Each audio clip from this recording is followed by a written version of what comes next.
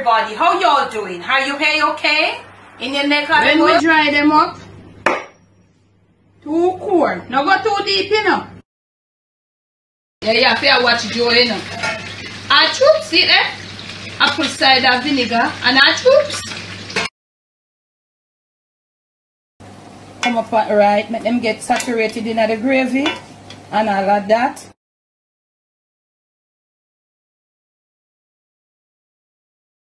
On today's episode of the Jamaican Cooking Journey, I'll be sharing with you how to make round stew snapper fish. You know, it's coming on to the Lenten. In fact, today is the first day of Lenten. You know, people are like, you know, cutting out a lot of meat. Some are going fish, vegetable and stuff like that. So I've got here some fish snapper, not the biggest, the medium sized one. I've cleaned them, I've dressed them up, and also I have given them a little core. I've also dried them. Okay, my seasonings for them will be just salt and pepper. Brown stew snapper fish, I'll be browning them off very timely, hence making them firm to take the stew down process. Now these are what I'll be using to make my gravy. I'll be using celery, some scallions, not the freshest of scallions, but if you get fresher ones, onions of course. I'll be using some tomatoes, scotch bonnet pepper, and I'll be putting a few slices of bell peppers, and of course some fresh thyme. I'll also be using a few allspice seeds, and hence we have 3 pegs of smashed, rinsed and dried garlic. I have got my oil over here being preheated very low, so I'm gonna turn my flame right up now, and I'll be using them to infuse the oil. I want that garlic flavor, but I won't let them get burned. Now what I'm going to be doing, I'll be using this salt and pepper. See, I've cored my fish. They're not big, so I've just given them 1 core, and I just core them right to here. I don't go to the bone. So I'll be doing them single. I'm not going to rub them up or anything. I'll show you how. I'll apply the salt and black pepper, and I'm going to lay them down in a plate or on something flat. I'll do one for you, and whilst the garlic gets fried off, infuses the oil. My hands are clean, they should be once you come to the kitchen. I'm going to take them, mix up my salt and my refined black pepper. If you use other seasons right here, you can go ahead and add them. But I want you to bear in mind that if you too much overpower this with a lot of these seasonings that has a lot of grains, you'll find yourself getting a lot of burn in the bottom of your frying pan, your skillet or whatever, because you want some of this fish oil when it's finished fried to saute these stuff to get it to come to a gravy, to stew it down into. So I'm gonna be just doing it like this, opening inside here. Remember, inside here must be clean, dried. Down in the head you hold it like this, yeah, and you just gently remember that this called fish, and snapper is one of those fish that you can also really rely on to when they're brown they are still firm. So this is how you season it. I'll go remove my garlic from my oil. I don't want to get too burned, and then I return to you. So my garlic, I don't leave it to burn in the oil. This is just how I want it. So it has already seasoned the oil. So I'm gonna lay my first fish right down, right there, and it's gonna be frying on the medium. Just patient, same treatment. I'm gonna do 2 each time because of the pot. Bear in mind that you need to use a pot that doesn't stick. Some pots, they really love to stick, it doesn't matter. And you don't want to use too much oil that you deep fry them. You don't really need to deep fry. So as soon as you, like, you know, hold your hand high, make sure it goes down into the core. You just gently, careful that you don't stick yourself. I am going to put the second one, and I'm going to be putting them like this. I'll put the tail here. I want to know my thing. If you want to know my thing, this is the paste, but that's which I'll fry them. I'll fry them until they are ready to turn. Gonna be really crispy yet firm on the side, but I'll be turning from both sides. When they are finished frying, they should be firm, crispy, and nice. I'll catch you back at that point. Okay, now family, these are my snapper fish, all fried off. Okay, so let us turn now to graving down these fish. These are what I have. I have some chopped tomatoes, and if you can see, I did add about a half or 3/4 of a tablespoon of brown sugar. Now, this is optional, but I put it because it helps to balance out all the flavors of the vinegar, the pepper, and all of them something there. That is a little acid. So I just put it there, because remember, if you use ketchup or so, the ketchup has a little sweetness to it. So I, on the other hand over here, I have, this is the oil that we fried it in, but I did it in Jessie. Okay, so now I have removed. Jessie is the perfect person to fry, but not the perfect person to gravy down in, because of all because of the shape of the bottom. Now this is a wide skillet, so I'm going to be using this. So the very first thing I'm going to be putting in here, I have some celery and green thyme, and I'm going to put it out in here just to start out the graving down process. My 3 garlic that I used to flavor the oil, I'm going to be putting them in there as well. Get my flame up, and we are going to be starting this graving down process. This is what is going to flavor the oil, starting out for me, alongside with a few pieces of scallion, and these should be the greener ones. But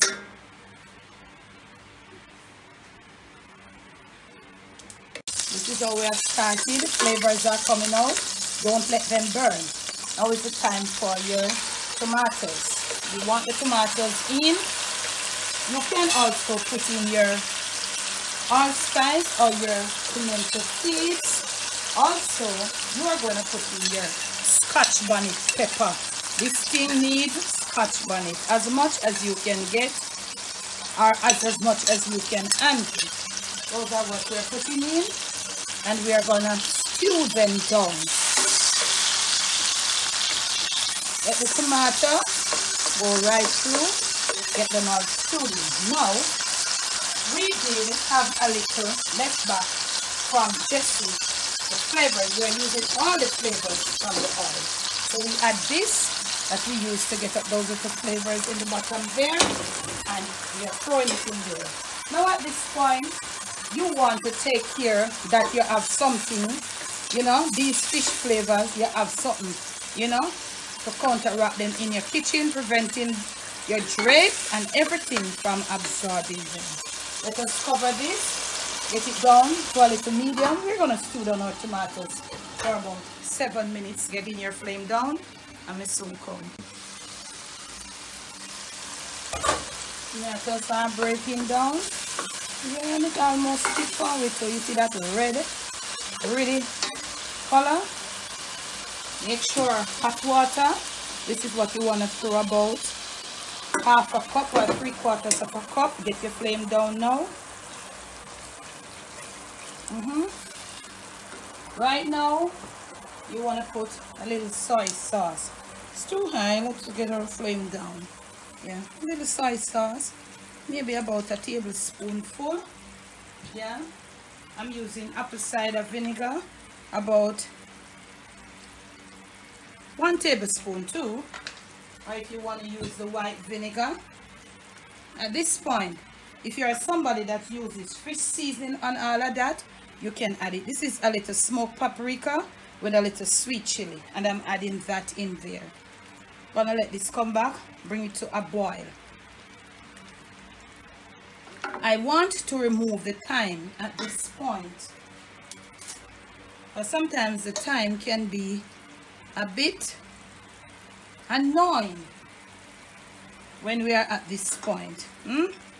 So I'm removing my thyme and so forth. On this low heat, you want to test right now if you have got the right flavor, salt, Scotch bonnet taste, vinegar taste, everything. You want to taste now if your flavors are balanced out. I think I need a little salt. Putting a little salt in, careful. Do your measurements. My Scotch bonnet a kick. Yeah, it should be. Now, at this point, you don't want to use your hand, you use your hand. Because you can't use your hand. You want to put your fish in. And I like to put my fish tail, head, tail, head. You don't know that long time about me say, I saw me like it. Head and tail, I saw me put my one them all the way. And if you want to use your hand, you can use your hand too. So, tail, head. And I use this because I know that it would accommodate all these 4 fish. Get your flame down now to the lowest. And you want to start spooning this gravy all on top of them. All on top of them. Okay? You want to spoon it. If you want to add a little piece of butter for more flavoring, you can do that. Yeah, spoon your gravy on top. You're going to stew this down. Spoon your gravy on top. Okay? Make sure these stop. You don't have to turn. If you want to turn, you can. You just make sure so you spoon your gravy them right in. Yep. And all a little niceness. You can turn. They are fairly firm, so you can turn them if you want to turn them. Yep. No hard feeling in that. I'm going to show you that you can turn if you want to. Yes, you can, because they are firm. Firm. They are holding up. And that? No. We are going to be adding onion rings, and I'm going to be adding them just in no particular way on top of the fish. And I'm going to add also a few rings of bell peppers. You can use a different color. Yeah, I don't really want to go too much with the bell pepper because the flavor of them so strong, but you know we are going with it. You know what I'm going to do right now? I'm going to continue spooning this. So these bell peppers and these onion rings can get a taste away down in at the bottom. I'm gonna do this and show you what I'm gonna do next. Just a little extra gig of black pepper. Not too much, because you know we have the something there already. Yeah. A little more spooning on of this.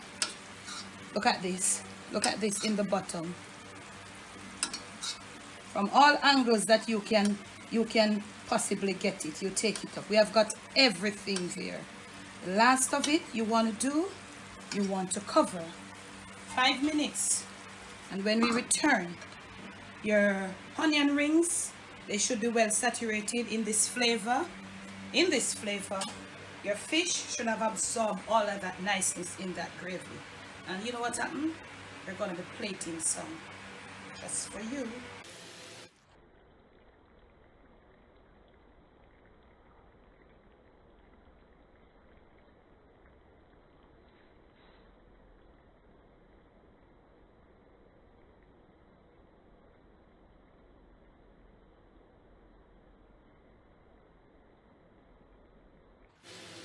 From my kitchen to yours, from my Jamaican kitchen to your family table, to your plate, and most of all to your stomach, it is brown stew chicken done just for you. We did it for you. You just use the gravy and put it on top of the fish, that it saturates the fish as you know the plate is being served. It keeps the fish moist. Please do enjoy.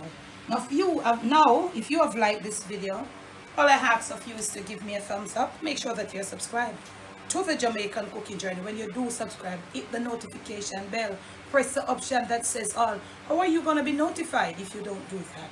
Thanks for the love, thanks for the support. In the description of this and all my other videos and lives, there will be the info to all that you would like to get on to me. Email, PayPal, business number for Zoom class, all those. Patreon link, they will be there. Thanks for the love. Thanks for the support. Remember to be you, do you. Most of all, love you. a brown stew fish platter with some raw